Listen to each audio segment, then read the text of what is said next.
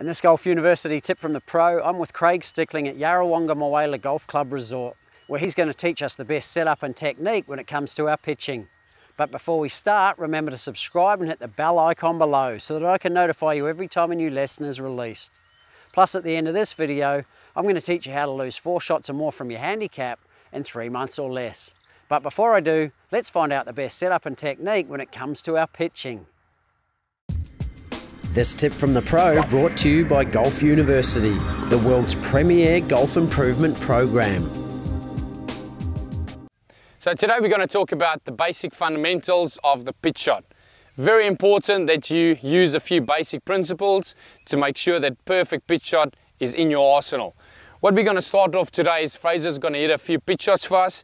And while he's doing that, we're going to look at a few fundamentals. The first thing that we're going to look at, when he addresses the ball, you'll see the ball position is a bit further back in the stance.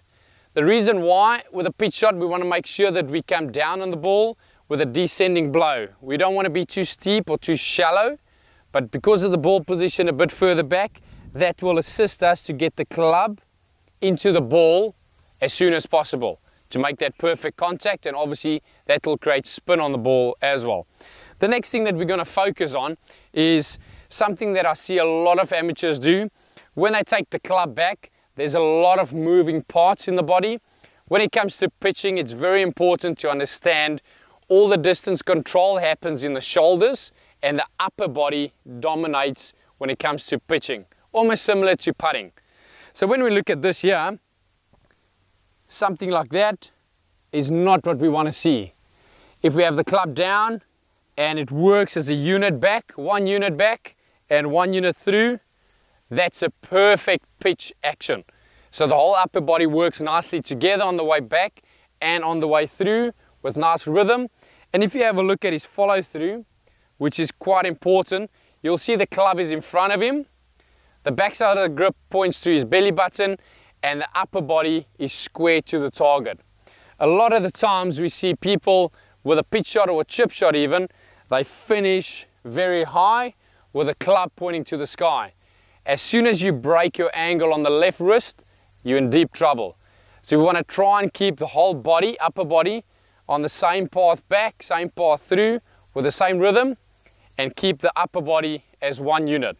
So 1 unit back, 1 unit through, and we've got the ball position a bit further back. Let's see what Fraser can do.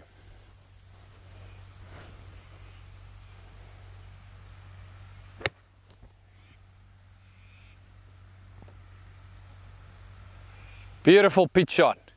Well, if you can do those few principles, you'll hit a perfect pitch shot.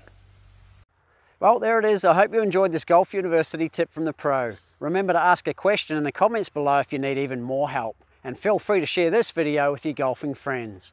As promised earlier, I want to help you easily and effortlessly lower your handicap by 4 shots or more. So I want to invite you to join our Search for Scratch program, which has been designed to help you find out how good a golfer you can become if you are trained with the best coaching model, practice plan and course management system, all whilst developing a champion golfer's mindset. For more information and to become another one of our success stories, visit searchforscratch.tv/search for scratch program or click the link in the description below. Thanks for watching, commenting and sharing this video, guys. I look forward to supporting your golf improvement in the Search for Scratch program.